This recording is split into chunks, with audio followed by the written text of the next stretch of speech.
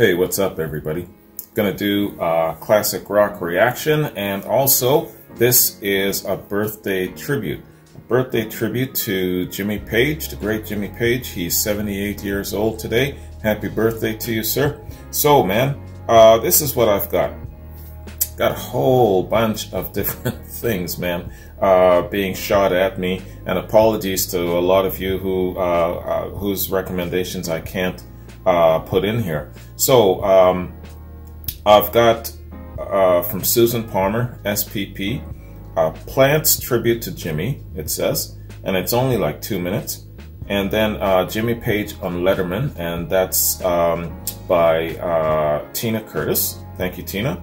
And Evelyn says, here's a link to a radio interview with Jimmy Page in November on the 50th anniversary of the release of Zeppelin 4, in case you haven't seen it. And Evelyn says, Jimmy will turn 78 on January 9th, I believe. And holy shite, I'll turn 75 on the 16th. Well, happy birthday in advance to you, Evelyn. 75 years young. Oh yeah, by the way, Evelyn, thank you also for sending me a submission for my new channel, RCU. I just cut that this morning, and so that's going to be out maybe an hour or so after this reaction. Okay, so check that out on the new channel. Thank you for that. And then she goes on to say, Happy New Year, Wayne. You're a true gentleman, and you keep your promises. Well, thank you, Evelyn. I certainly do. I appreciate that. What Evelyn is referring to is I promised her no matter what, I will do the O2 Arena concert celebration day, you know, during the Christmas season, you know, because I was sitting on it for an entire year. And so I made sure that nothing was in my way to doing that reaction. I even took some time off work. I told the girlfriend to hit the bricks for a while, and yeah, it was just me, that little space in time doing that. That was hallowed ground for me. So yes, that's what she's referring to. And then also, so that was the interview, and then Murray Wilkinson, he sent me, oh, let me read his note. Wayne, I heard you say one of your favorite Page solos was No Quarter in '73. This was yesterday during the Jonesy interview. This is one of my favorite Page solos. Maybe you can play it on his birthday tomorrow. Peace. Also, Happy New Year. Thank you, Murray. Happy New Year to you. Yeah, okay, let's do that, man. So I got, what, 1, 2, 3, 4 things. And let's do a succession, a back-to-back. And another thing I've got to remember to do, I don't do it often enough these days, is I'm going to read just a short little, maybe 2-paragraph bio of Jimmy Page, introducing Jimmy Page. What I've been learning is I actually have a number of young subscribers, or subscribers who aren't very well versed in classic rock, so we take for granted who Jimmy Page is, but a lot of people might not know, so I'm going to give him the official bio read, okay, just so you know. Alright, with that said, man, let's check out all these different versions showcasing the man known as Jimmy Page, starting with Robert's tribute to Jimmy Page. Let's get it. Your vision and resolve knows no boundaries, extending beyond the music, inspired and propelled by the great ones. Everything and anything has been probable and often possible in your work, always free from the chains of repetition and mediocrity. The challenge for me was how to complement your whirlwind contrasts. So many radical twists and turns with such colorful complementary construction, always pushing the limits from comfort of the bosom to the naked raw edge. You dug deep and deeper, driven by emotion, art, and literature, towards the one light of invention and excitement. On the first day we met, I realized the breadth of influence. The ideas we exchanged were vast, from William Blake to Skip James, from Kaleidoscope to Christina Rossetti, from Otis Rush to Dylan Thomas. To make music inspired by these influences, you created music from beyond music. Our travels through India, Thailand and Morocco in the early 70s brought shared experiences mirrored in some of the most illuminating and intensively inventive guitar performances of our genre. Your delivery and poise mirrored and extended the visceral experiences from the physical to the musical form. The limitless creations you shared with John Paul and Bonzo remain unequaled. I was always amazed that I could find lyric and melody to complement the roaring Achilles' Last Stand or the caressingly beautiful muse that is the Rain Song. Just examples of the contrasts we experienced. The terrain, often bleak, sometimes remote, and sometimes immersed in love, has been spectacular. Best wishes to you, and congratulations tonight. Wow. Thank you. Thank you Well very said, much. I know Robert why Plant. people watch this show. More Led Zeppelin. That's right. Our next Letterman. guest is one of the world's great guitar players and a founding member of Led Zeppelin. A new book entitled Jimmy Page. He is also behind the recent reissue of 2 seminal albums, Led Zeppelin 4 and Houses of the Holy. Ladies and gentlemen, welcome back to the program, Jimmy Page.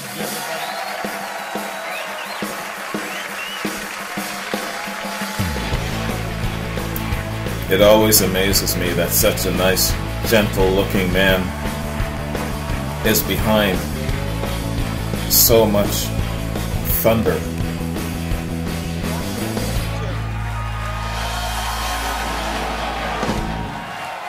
How you doing? I'm doing really well. You look good. Mild, You meek, can feel soft-spoken, but you put a guitar in his hands. Nice to have you here. Thank you. I think this is this book I think is delightful because, well, for one thing, it's irresistible.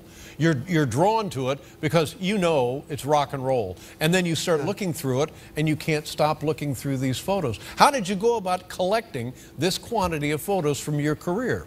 Well, I had a lot of photographs from the very early stages, like the pre-Beatles stage, and they were like in the family archives and my own archives from when I was a kid. And then I had various photographs along the way, like when I went to a cottage in Wales called Bronra with Robert Plant, and we did some writing, and I had photographs from there. And basically, I had these points of reference all the way through, and I was very keen to do an autobiography in photographs, because when other people do a biography or autobiography, I always look to see what the pictures are they You go right put to in. the pictures. I do the same thing. I do. I thumb right through it and I say, oh, cool, pictures. Yes. Because many times it will contain pictures you have not seen before, unpublished photos, and they're quite evocative. Now, some of these pictures you took, some of these pictures there is a selfie in it. There is. From about 1970, the selfie. What I would like to do after we come back is show some photos from the book and talk about the 2 reissues of the albums. You're Anything taking else a break already? Good to see you What the hell? again. We'll be right back with Jimmy Page. That was only 2 minutes. That was The Temptations. Girl, I'm Losing You. The Temptations. All right, here we go. You tell me what's going on here, who's involved, and if necessary, the ages. Okay, so this is around the age of about 13 or 14. 13, let's say. And 14. And this guy over here is the guy who shows me the first guitar chords. And this is what you could almost call like a skiffle group or groupette. And I've heard the term skiffle band. I have no idea what that is. Okay, well, what it was that everyone could be able to strum a few chords, and you could get away with 3 chords, really. Everyone's heard about this 3-chord trick. And then the skiffle groups were playing the music of Leadbelly, Woody Guthrie, and that. And it was like a sort of community sing-song, really. Early American Gallows music. Pole. All American, yeah. What kind of guitar is that? That's a beautiful guitar. That's a Hofner guitar made in Germany. That's the sort of first guitar that I got after, like the campfire guitar. But Yeah. A guitar, you sort of inherited a guitar at a home that your folks moved into. Yes, I know, it's weird, isn't it? Yeah. And then you took to the guitar and learned to play yourself. Yeah, bit by bit I got the connection with what was going on the television with rock and roll music and this guitar. Okay. Here's a kid that's getting all the chicks right here. Yeah, yeah, you're right. You're right. Look at that. Yeah. I definitely had a lifestyle at this point, but okay, so here's my record collection, and actually, in this photograph, there's a gold disc which is for Led Zeppelin. However, this is the room where I actually He's routined 27 here, Led right? Zeppelin, put them together, That's if the you vest like, that you know, his from mom, the first rehearsal in knitted for London. him. I got them out to my house in the countryside, and we rehearsed all of the first album before we cut it, and the set that we'd go on the road with. And this is the same room that Whole Lot of Love gets routined in, and yeah, What Is More Than a Week.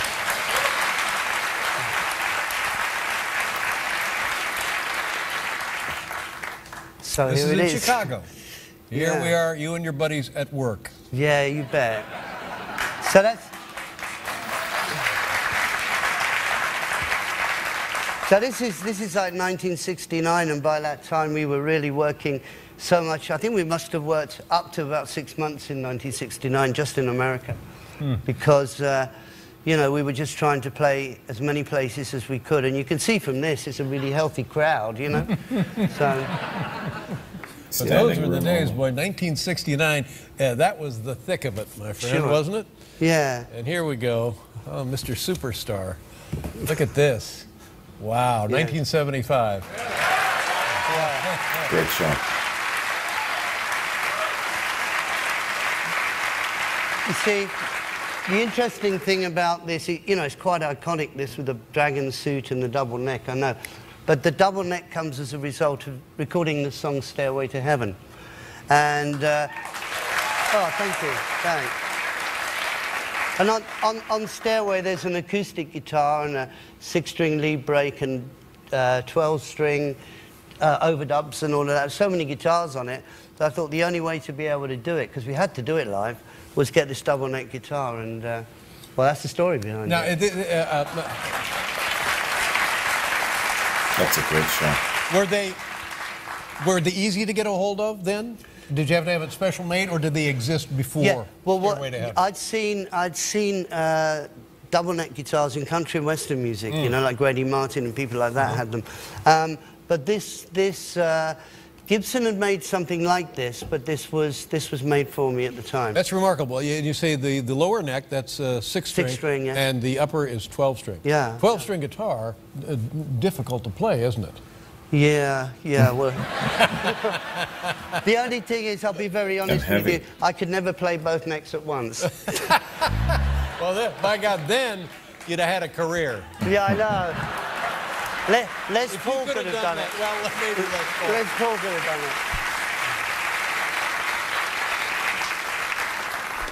it. And this is 1977, and again, ladies and gentlemen, take a look at this. Right. That's all you need to know. Look at that. Oh, buddy. Yeah. Swag. That's fantastic. Well, that was taken in, where was that? That's in the first leg of the U.S. tour in 1977. He's got it on stage and off stage. I don't know, it might be Orlando, I'm not sure. I'm not sure where that is. You may not have even known that. Not up by hand. It looks suspiciously like I may not have done, but but anyway, you know, it's cloaked with attitude, shall we say that? Well, the cape of attitude. This book is delightful. You can spend 5 minutes with it. You can spend an hour and a half with it, and it's very, very satisfying. And the chronology of it, and watching people you know and people you grew with musically is fascinating. Yeah. A lovely collection, and you have the 2 reissues coming out. Yes, indeed, yeah. Yeah, with the Led Zeppelin re-releases, of which there's been 3 already, and the response to them has been fantastic, and well, I really want to thank the fans for that, because it's only better. Thank you. Thanks. But We're at the point now where Led Zeppelin 4 is coming out and Houses of the Holy, and they've got the companion disc like the early ones did, and there's different versions of Stairway to Heaven and a very interesting mix of Stairway to Heaven. It's like an audio file one. It's very interesting. I did a cut of Stairway to Heaven. Oh, yeah? Well, I missed that. Great to see you again. It's good to see you. Thank you very much. Jimmy Page, ladies and gentlemen. We'll be right back with Mom. Hey, everybody. Right on.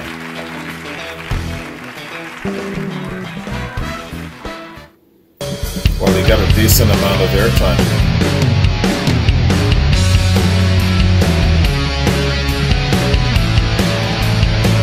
Okay, so this is the radio interview.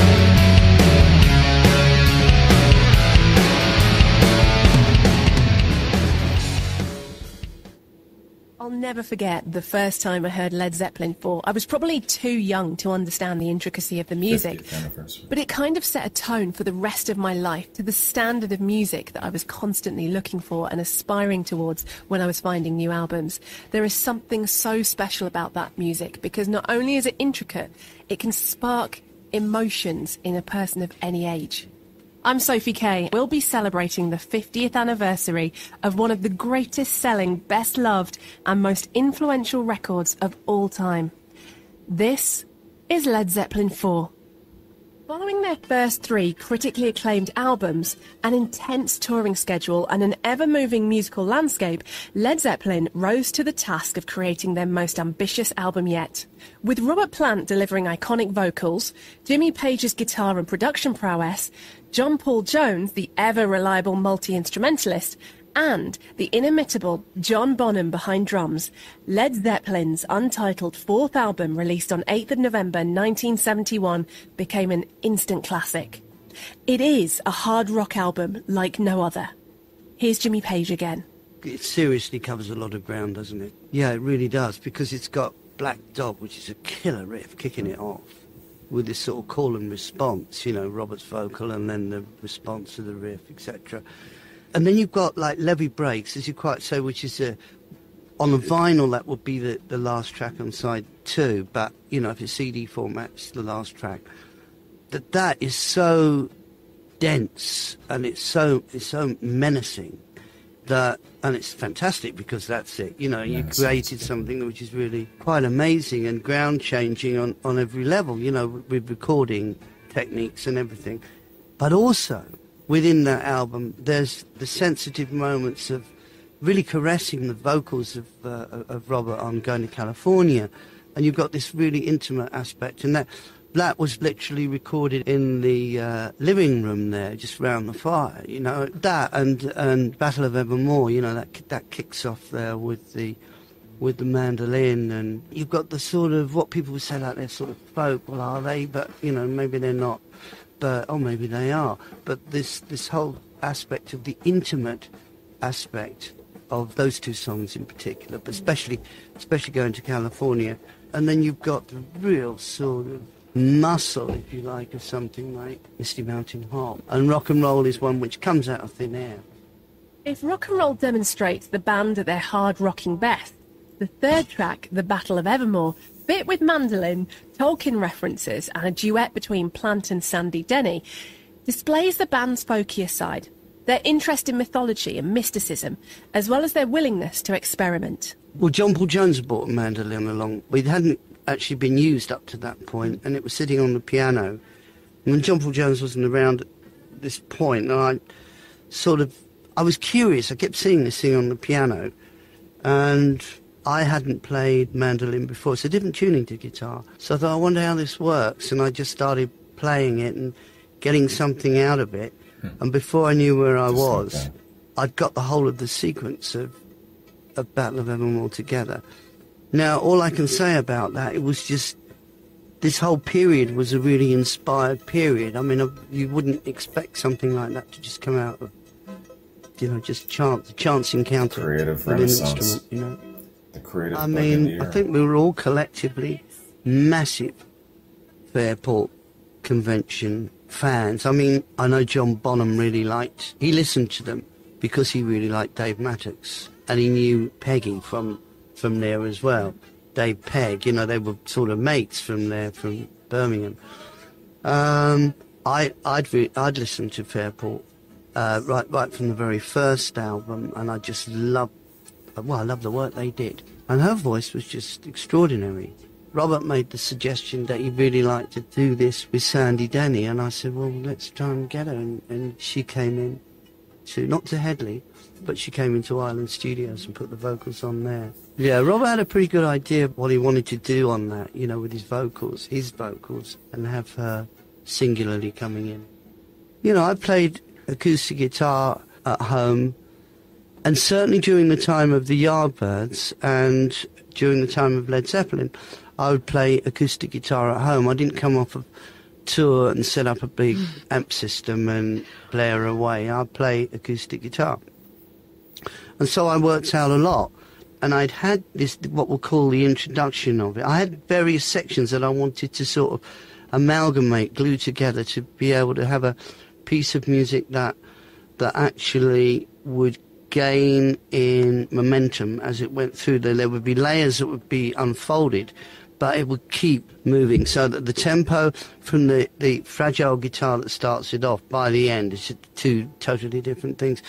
But I mean, I used to play a little bit of classical guitar. Things like the Bourrée by Bach were the sort of things that, you know, I was playing, and I mean, Stairway's in that sort of vein.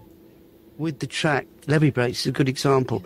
I wanted to do backwards guitar on it and various things with the recording of the harmonica and one thing and another, and we managed to do all of that there. The only problem that I foresaw with Stairway was we're having so much fun and moving the, you know, getting the drums to actually sort of now take it all back and have something that was quite restrained. I thought, I know how to deal with this. We'll actually do it in a big studio in London. We went into Island Studios to record Stairway because it needed a lot of eye contact, and you know, it was tricky. Well, it's supposed to pace, the way that the thing keeps unfolding. I knew how I was going to start the solo, the first few notes, and I knew how it was going to end. So I wanted like this sort of hysterical trill to go into the last section. Maybe not hysterical, it was like a hysteria, you know. And yeah, it was really reflective it's reflective of a lot of things, isn't it, the solo? But it really works in context. The build of it, the construction of that solo is pretty good. It holds up. I mean, even to me, and I'm a real... Robert's really not a fan. One of the only song. tracks not recorded at the now infamous country house Headley Grange. Here's Jimmy Page. Yeah, I think we've gone into the studio, Olympic, and done a couple of things. We'd done a version of When the Levee Breaks, quite different to the version that everybody knows. Yeah, that was done earlier. That was done probably at the end of 1970. But we really needed to find somewhere to sort of get in and start working, rehearsing and that. And this house came, well, to my attention anyway, and it was called Headley Grange. It was in Hampshire, and it had other bands that had rehearsed there. Well, at least I know that Fleetwood Mac had rehearsed there. And it was also a residence as well, if you wanted to stay there. And I thought that it would be a really, really sound idea to take on the work ethic of the whole band going into this place with a recording truck, and just everyone needed to make a commitment, you know, to sort of basically eat there, sleep there, and then just make music. That's what was going to happen. That was awesome. And that, in effect, is what we did. That's what I elected to have the worst room, which was at the top of the house, and it was a bit damp and all of that, but I didn't care. Most important thing was to get everybody in there and subscribing to this idea. And it was really sound, and it was so productive, and it was so inspired. This whole period that we were there on the first occasion, which is in effect the fourth album.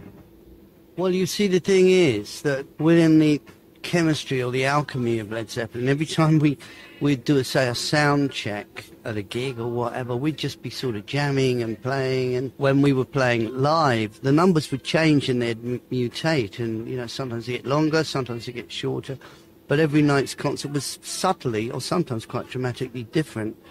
And so it wasn't too difficult to make 2 and 2 equal 4, album 4, because we knew we had it in us, but to be given this sort of facility, providing you didn't shut it down, like neighbour problems, and of course, as other bands had rehearsed, you had a good chance that you could do it, and we did manage to, without any sort of complaints from local residents or whatever. Given this opportunity, then basically the world was our oyster, or rock lobster. Released on November 8, 1971, in an incredible year for music that saw the releases of classics like The Who's Next, The Stones' Sticky Fingers, Bowie's Hunky Dory, Jethro Tull's Aqualung, The Doors' LA Woman, T-Rex Electric Warrior, Sabbath's Master of Reality, the Yes album, and so many more. It was a sign that the music scene was changing quickly. Here's Led Zeppelin's Jimmy Page. Sure, we were aware of what was going on around us, but one of the things that just helped the whole situation of Led Zeppelin and the fact that each time we arrived at the point of recording a new album, we could just keep pushing ourselves and pushing musical boundaries and the landscape, and over the distance of the furthest peaks and hills that you could see and mountains, you could do this, and you could go to the highest heights and the deepest, intense, dense areas as well. You know, you could do all of this because you weren't caught up in doing the singles. So it gave you the opportunity to really put all your creative juices of all four of us into something. So we could break all manner, we could break the rules, and we'd already broken the rules in so many different areas anyway, musically, but it was a challenge, and a good, healthy challenge. It was always exciting to go in to do a recording. Led Zeppelin 4 is the perfect example of the band's musical dexterity, and it shows off the intricacy of their music. Some of the success of the records that have lasted, like this one, can be put down to happy accidents and also an artist's courage to experiment. And that is certainly the case on this album, as the band tried things out while at Headley Grange.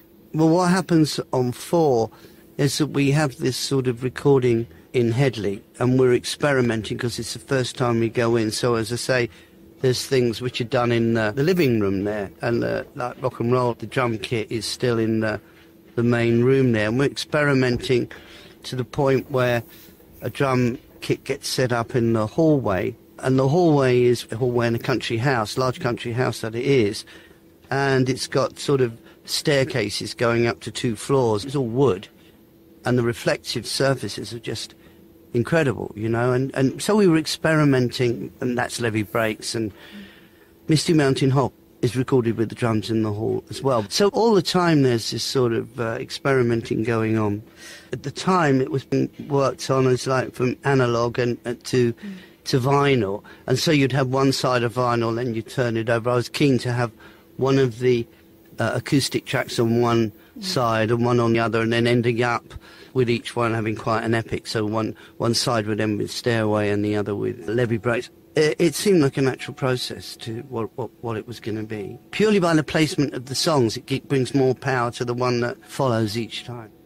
The reviewers of the time could only have a point of reference. They were so used to bands that did singles, and there's a conduit between one album and the current album maybe that they're having to review, because the singles made it a comfort zone to be able to review stuff. People found it very difficult to review Led Zeppelin albums at the time, so they couldn't really work out what it was all about, why each album was sounding so different to the next. And there would be criticism no matter what, so because they didn't have this point of reference of singles. Well, that's just too bad, because for us it was, it was right from the beginning. I didn't want to get caught up in the Critics singles really market. didn't like them. And that gives you the license to be able to just expand what you're doing and keep expanding without having to have it drawn back into, but where's the single? There isn't a single. They couldn't be controlled. The penultimate track on Led Zeppelin's 4th album, Going to California. And the record boasts one of the greatest closing tracks on any album ever. A hypnotic cover of Kansas Joe McCoy and Memphis Minnie's 1929 country blues song, It Could Soundtrack the End of the World. And that's largely thanks to the colossal sound of John Bonham's drums. John Bonham was an extraordinary drummer, which we all know. Across this, so the first thing that I'd like to establish about John Bonham's playing was that it was all done with the wrists. and he knew how to tune his drums as a science. So when he hit the drum, it would really project out of it because he knew how to tune the skin so that it would do that. It's an acoustic instrument, and he knew how to make it really as big as possible. I mean, he wanted his drums to sound really big. So yeah, okay, you know, that was his massive technique, really. He had a second drum kit that was set up in the while we were doing something else. We were recording, I think, and the drum kit was set up, and he just went out there and started playing the drums, and it was like immense, and it was like, oh, this is. We should try that number that we tried before that didn't work out. The whole prospect of recording the drums in the hall, which sort of manifests on When the Levee Breaks, was something that I could already hear that in my head, you know, going in, and I was thinking, well, I've got this really interesting concept of a riff, which is something that goes round and round, and then you can have like an intervention over this whole thing. We just played it over and over, like it's a little trance. What Led Zeppelin was about, it was about performance, whether it was live on stage or in the studio. And if you had a song and the character of that song was, which it shaped, and you wanted to make sure that you got the particular sort of energy, if you want, the connection of that energy is captured on the tape. So each song has its own sort of character, its own attitude, its own intensity or its own sensitivity. It's really important to do that, but because it was performance and capturing performance, and because it's live playing and it's not, you know, all sort of put together with a computer or whatever, people like the honesty of that, and the fact that you've got, with Led Zeppelin music, I mean, you can hear it, but if you listen to it, you can hear just how complex it is. It's running at counterpoint.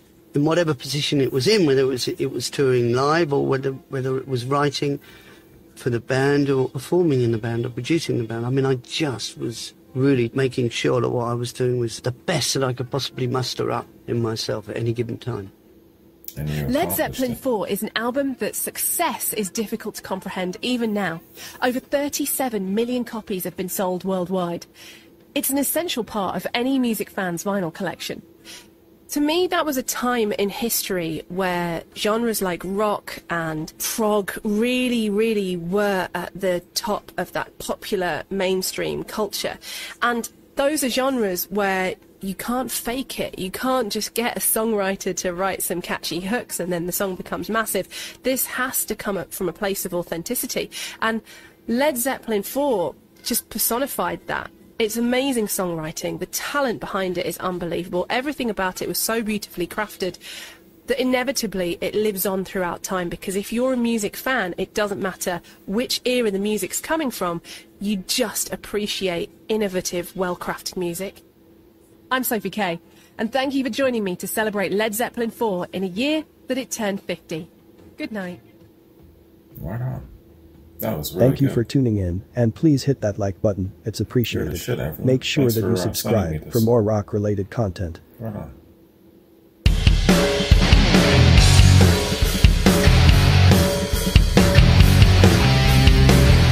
next up is okay. This is Page Solo. One of your favorites, Murray.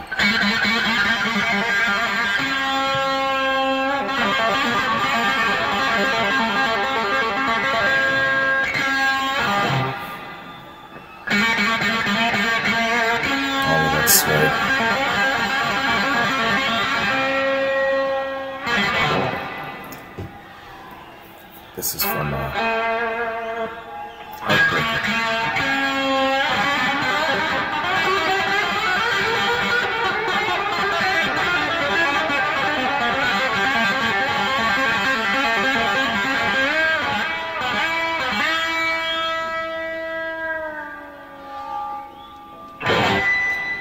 This is where Eddie Van Halen got his famous plucking style from. I believe this is the song.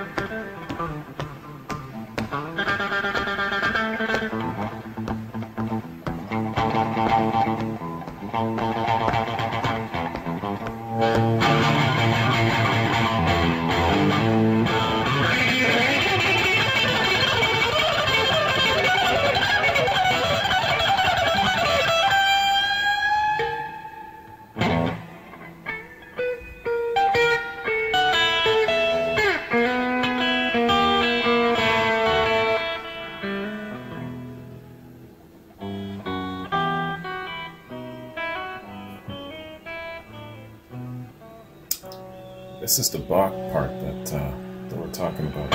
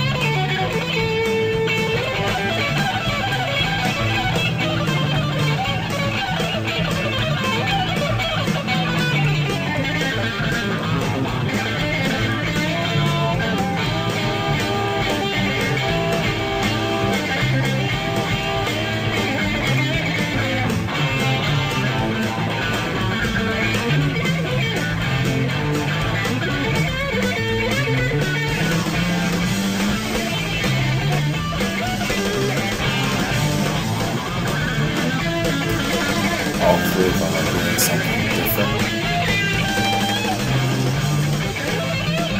but they still got a cohesion.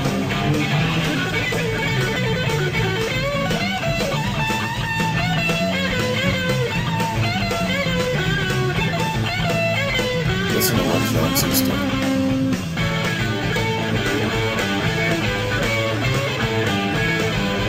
Now they're cohesive.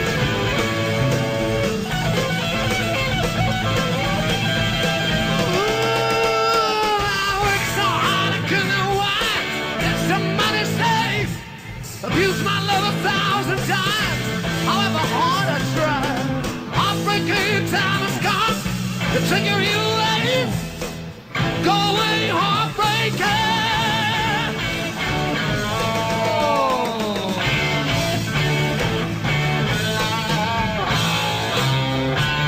Heartbreaker.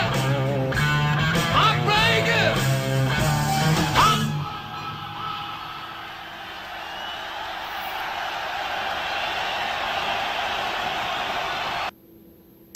That is awesome.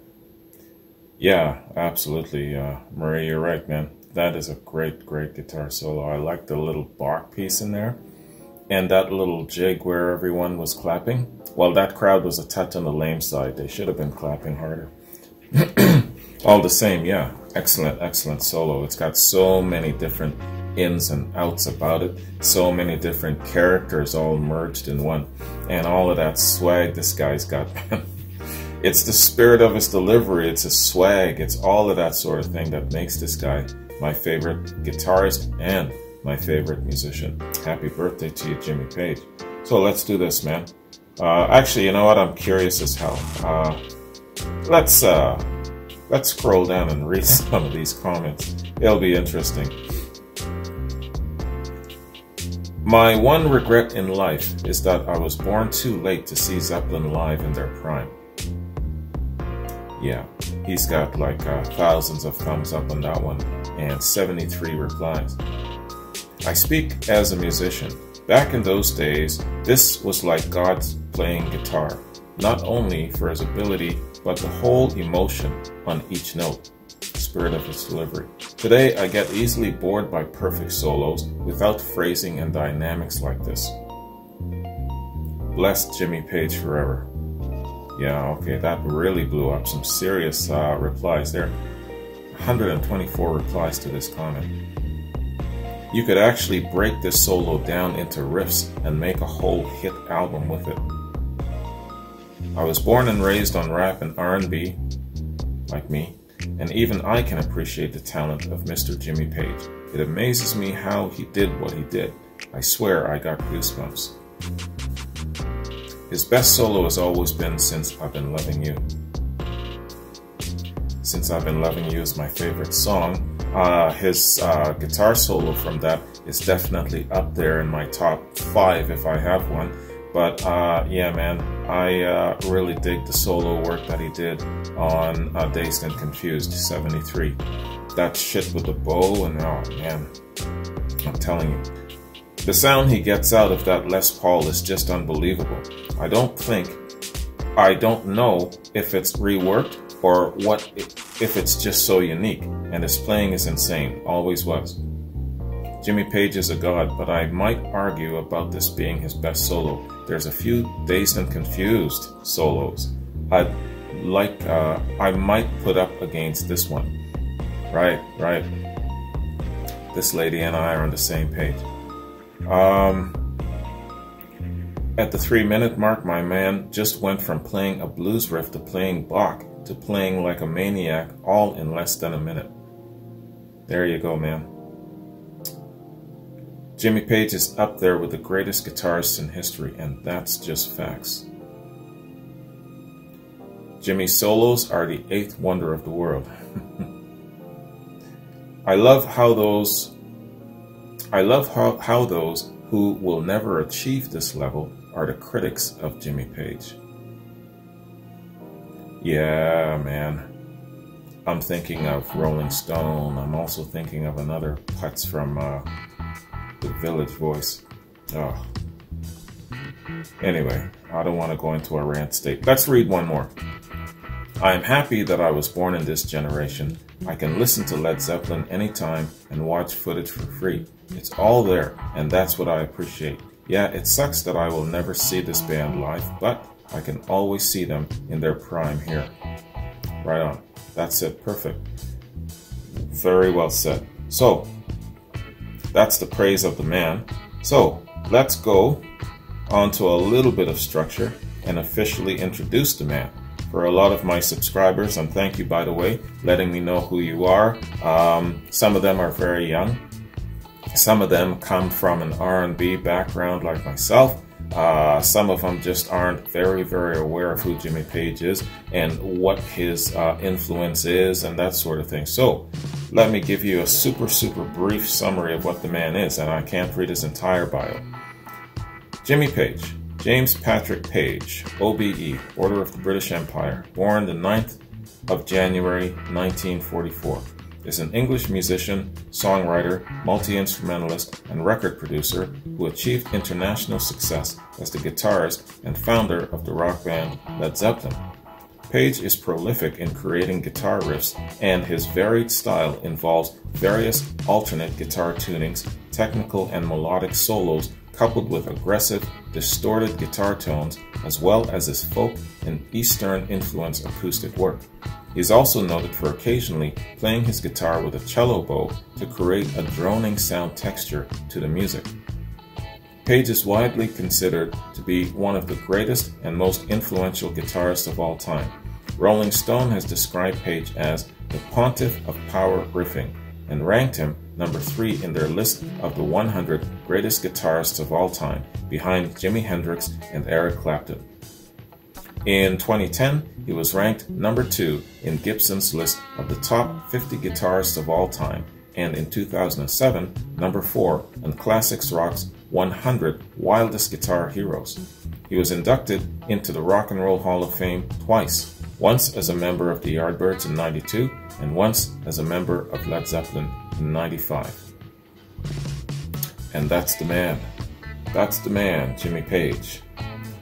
When gods walked among us, talent on loan from God, and all of these other different things that I used to describe the guy are really fantastic. And I'm still addressing a lot of people who don't know who this guy is or who's young or new to my channel.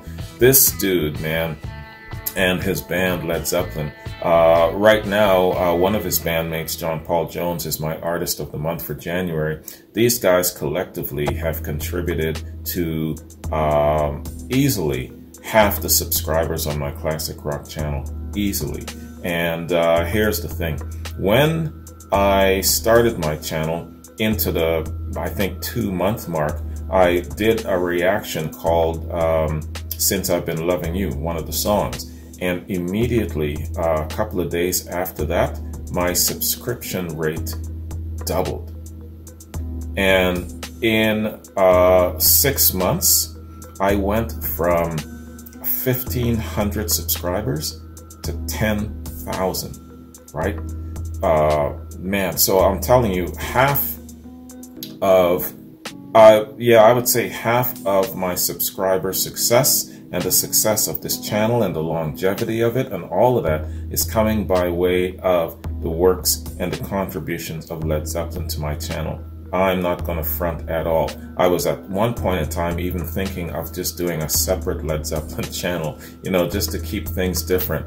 And I don't know, I might still do that because overall, I'm guessing off the top of my head, I've done probably, I know I've done over 200 Led Zeppelin reactions, and it doesn't seem that it's going to end. So by the time I stop doing reactions or whatever it is, I can see myself being in the area of about 350, maybe even 400 Led Zeppelin reactions collectively. So in doing so, I might consider actually splitting off and taking all the Led Zeppelin content from the channel and putting it into its own channel folder. You know what I mean? I might do that. Let me know. Give me some feedback about that if you think I should go this route, because obviously my Led Zeppelin journey isn't over. Confession time. This is the most embarrassing thing I think I have to admit to. Besides not knowing classic rock as well as I should have, and I'm still finding a lot of green spots sometimes. My most embarrassing thing about classic rock is my assumption about Led Zeppelin when I started. I said, okay, you know, they got Black Dog and Stairway to Heaven and Rock and Roll and Immigrant Song.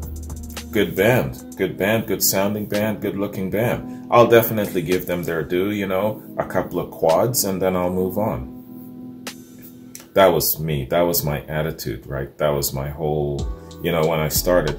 And then since I've Been Loving You came along, and then I'm like, holy shit. And then a lot of the people realized that, okay, this guy's really green about this. Let's send him some stuff. And so then started sending me some things, and I realized, damn, man, these guys are covering some serious blues, some stuff going way the hell back. Connected me to my dad, stuff that my dad had, some of these old ass tracks my dad and his best friend, Old Man Rufus, used to listen to and play, and they'd smoke their nasty cigars and they'd be listening to this shit, and it started triggering my memories. I'm like, oh my gosh, man, these guys, the Lemon Song that they did, I remember passages. They must have covered, my dad says too, they must have covered about 13 different blues and soul sources in one song. So it got my attention hard. And so as I kept doing more reactions, I realized that they also had a great folk background. And that really appeals to my dad because, you know, he's, I think, got every single thing Dylan and Grateful Dead. So it was a big deal. And then after that, I went on and I realized that they did some what I call fantasy, far and away kind of songs, like No Quarter, for example, and Achilles' Last Stand. And so I had to admit to everybody, and it's always embarrassing, I had to admit that, holy shit, you know what? I only know like maybe a minute part about these guys. So, you know, this is about maybe 6 or 7 songs in, and the Rain song blew my mind because I also had an attitude about ballads. I couldn't tell you the difference between ballads and love songs. I just knew that I just don't like love songs. I just don't like love songs. And I said, I'm not gonna be turning my beautiful classic rock channel into some damn circus with sappy ass love songs. That was my attitude. And I didn't know what a ballad was compared to a love song, right? In my mind, a love song is some sappy ass shit sang by a bunch of teenage girls, right? And there's just no way that I was going to entertain sappy ass love songs on my channel. And so someone sent me the Rain song, and I knew the difference between a ballad and a sappy ass love song. So anyway, I decided that, okay, I'm not going to be ignorant about these guys anymore, because it was my greatest amount of ignorance. When you're talking about supergroups, for example, you know, you got your Led Zeppelin, Stones, Beatles, Who. I knew more about the other 3 than this band, and so I decided, okay, let's get to know these guys. I went all the way back from the very, very beginning, started with the very first song, and I said, I'm gonna comb through this shit like a fine-tooth comb, and I'm not gonna miss a single thing. I'm gonna turn it into a science. I owe it to these guys because, like I said, I know more about the other three. I have a top four, if you're wondering.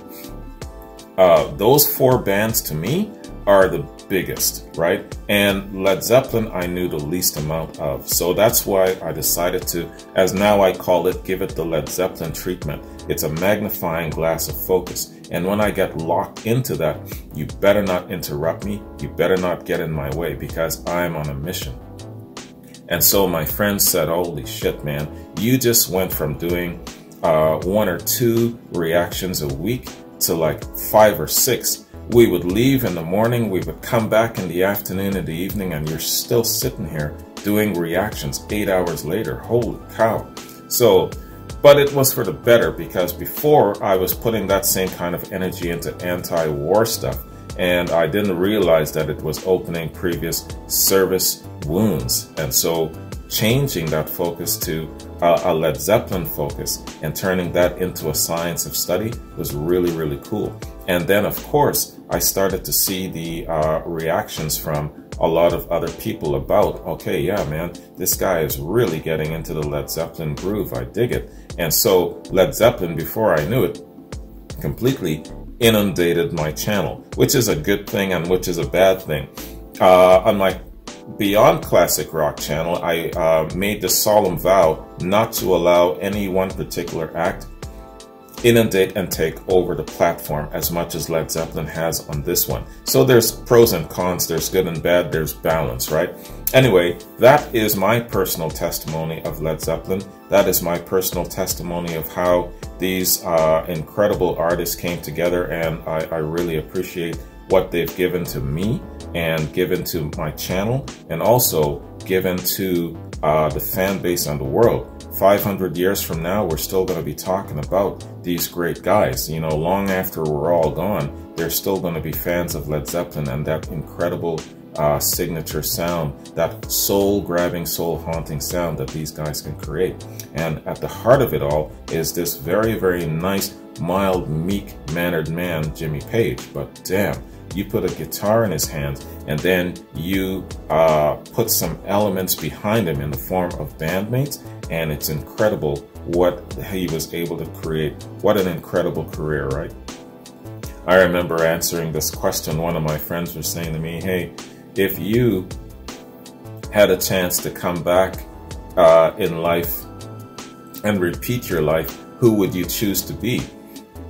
And immediately I said, Jimmy Page, right? Number one. Could you imagine? I said Jimmy Page. And that's when I knew that the dude was my favorite musician.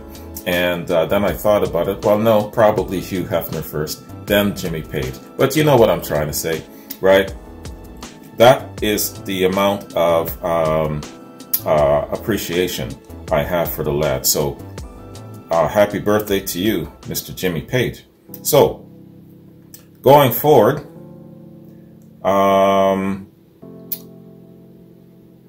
and also to another great member of Led Zeppelin, John Paul Jones. I've got some Jonesy stuff coming up. Is it today? Or no, it's tomorrow. And then I've got other reactions I've got to do. Jeffrey, Susan, Pete, Jennifer, got reactions I got to do for you folks. I'm forgetting something now. I can't remember what I was going to say. But it's in reference to what's coming up on the channel. So that's what's happening on the channel. I'm really enjoying Jonesy Month. I really haven't really gotten into the groove of it yet. So I'm looking forward to hitting up a couple of more reactions. And I'm going to be hitting them fast. Oh yeah, that's what I was going to say. The Led Zeppelin factor is going to completely haunt and inundate this channel for the month of January. So if you are not a Led Zeppelin fan, and if you're not inclined to seeing a lot of Led Zeppelin stuff from me, I really advise you to pass this month by, because every other day you're going to get some Led Zeppelin in your ass, right? So for example, what am I saying?